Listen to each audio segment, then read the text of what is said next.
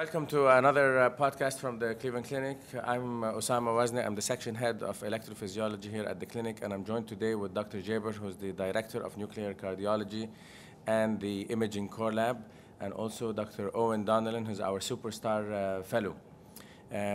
Today we have a very interesting topic we would like to discuss. Dr. Jaber, can we talk in general about fitness and cardiology? Thank you so much, Oussama, for having us. Thank you, Eoin. This is a great opportunity to actually highlight some of the great work you've been doing for the past few years. What we had an interest here, a keen interest in at our institution is, of course, we're in the business of sickness, but also in the business of health. And one of the factors we look at when we look at health is we look at how fit people are when they come in, because it's usually a marker of how well they were doing as far as controlling their risk factors, participating in exercise programs, and all these things.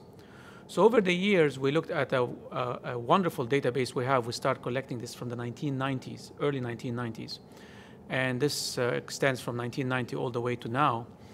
And these are individuals who were referred or came to the Cleveland Clinic and had a stress test done at the Cleveland Clinic. It's probably one of the biggest databases in the world. Actually, it is, as far as the time frame it covers and the number of patients in it, as well as the balanced database, because it's a database that includes different genders, as far as females, males, and also represents many minority groups in it.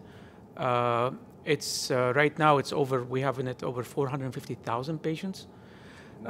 So this is huge. So we capitalized on that, and we start to figure out what kind of things can predict outcomes, mainly death, from it. So a few years ago, we published one of the first landmark papers from it, looking at exercise capacity on a treadmill stress test and how we link it to mortality. And we found that the association between how well you do on the stress test and how long you live is actually stronger than most risk factors we think about, like smoking, hypertension, high cholesterol, all these things. So being fit probably is as important, if not more important, than any of these risk factors that we keep in our mind.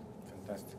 So Eoin, now taking that into in the background and into consideration, what prompted you to work on this project? So first, tell us about this project, what it is, and then tell us also a little bit about the results and how they may impact our patients.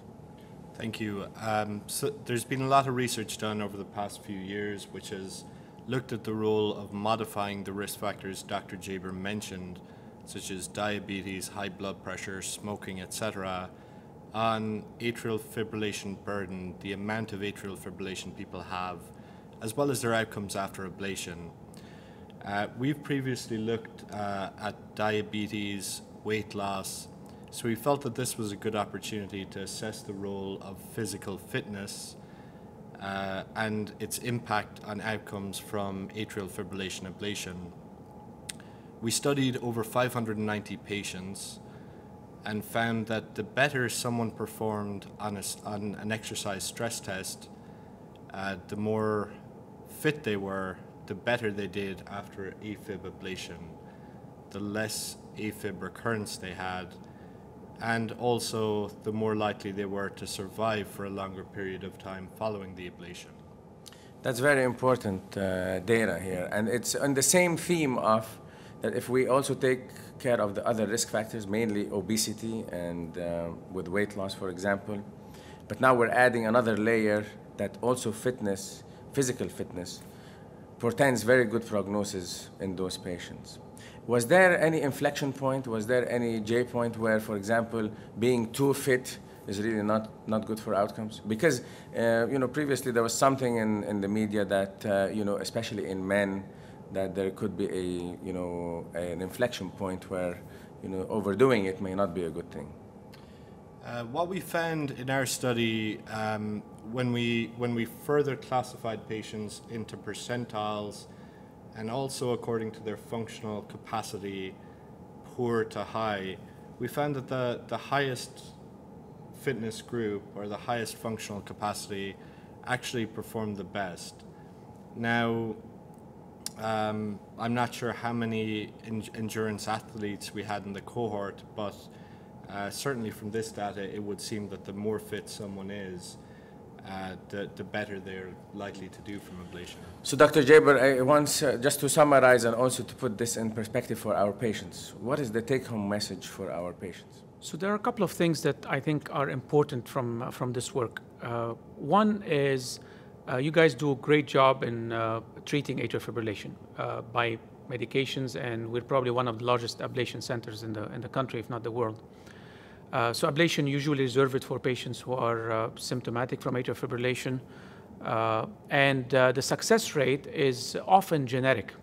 So if I am presenting myself right now to an institution and saying, I need to have AFib, or it's recommended for me AFib ablation, we usually quote these numbers, 50%, 60%, 70%, and every center has its different experiences and stuff like that. So this is one more tool in the hands of the physician and the patient in the shared decision-making of saying, here we have a stress test that you have performed in the past 2-3 months.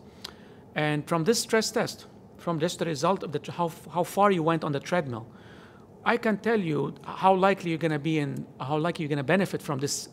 A procedure, AFib ablation is not a trivial procedure. It has its morbidities, and it's an expensive procedure too. So if a patient, like Eoin's data demonstrated, a patient in the lowest fitness level, these are patients who did not do very well on the treadmill.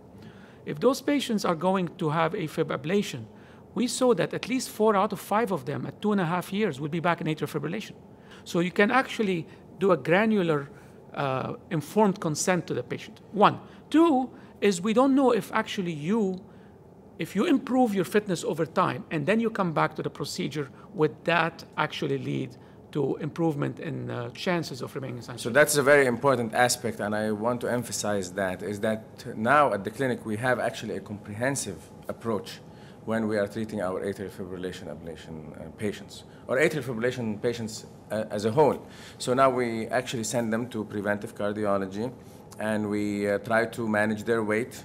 We try to manage their diabetes, hypertension, and now we can add to this a fitness program. So this is an incentive to tell our patients that if you want to get the best possible outcome out of an ablation, or just by having atrial fibrillation, is also you have to add this component of fitness, and hopefully we will be able to provide that in our program at the clinic.